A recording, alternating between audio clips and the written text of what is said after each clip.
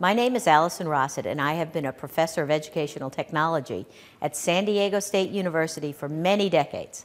I've done research, I've consulted, I've written books on learning and design and performance support. Today I want to talk about performance support. If you want to be influential, I think performance support is a great way to go about it. I think it's the best way. But first, what is it? What is performance support? Performance support is a way to move towards infusion of information, guidance, and support into the context that matters, into work. It's all about it's all about context, it's all about performance inside. Let's look at this humble word, in. Instructors are good, but they aren't in, they are out. They live outside the work, the worker, and the workplace. They live in classrooms or online, for example, in webinars, and I know about this because I am one of them. I can be very good at what I do, but what I can't be is where the work gets done, where the customer is, where a need is, where the equipment breaks down. Today, I am visiting Cryon Systems. I saw an example of their software, an example of the opposite of out. I saw in as I looked at a hotel software system supported by Cryon. Want to change the hotel description, you want to update the rate plan, want to add a new photo of your beautiful front of your hotel. Leo, Cryon software, guides you, or it does it for you. It is there within the software. It points, it nudges, it encourages, in the context of the task, in the context of the application. It helps you and it guides you. It's in. Performance support, no surprise, is about performance. But what does that mean? What does it mean really? It shifts you away from learning characterized as moments in rooms or online to support where and when it is needed. It shifts to indicators like sales and fewer errors and fewer calls to help desks. Yes, more reports of satisfaction with the programs.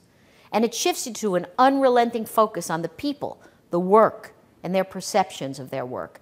Their perceptions of their work. If you're going to move to performance-centric programs, performance centricity, to performance support, you're embracing career self-reliance, autonomy, agency. That means motivated employees. And what does that mean? It boils down to two things.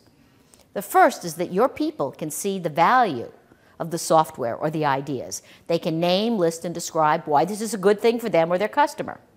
And the second aspect of motivation is confidence. The employee believes she can do, he can do, high efficacy. So that's motivation. High value perception and high confidence perception. The Cryon people tell me that one of their projects for a bank produced a boost in confidence in their users. That's a big deal. And I can believe it. I saw it in a demo. I saw a program that would help me feel that. When I am in a program and I'm wondering, well, what do I do next? Where do I go? What's the right spot? How do I make it work for me? Swiftly. If it doesn't do that, I run away from the program. When my confidence lags, I'm out of there, and I'm not the only one.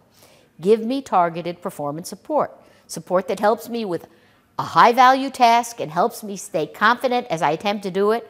I will be motivated. I will believe in me, and more than that, I will believe in that software to help me do what needs to be done. I'm not saying that training for software isn't good. It's good. It just isn't sufficient. And I bet you know that, or you're starting to suspect it. Let's close by revisiting the definition of performance support. Performance support is a way to move towards infusion of information, guidance, and support into the work context, into the context that matters. Exactly. What a great way to extend our influence to where it matters, to the work, the worker, and the workplace, to being more influential where it matters. My name is Allison Rossett. You can find my work on performance support and other matters at AllisonRossett.com. And thanks so much for listening.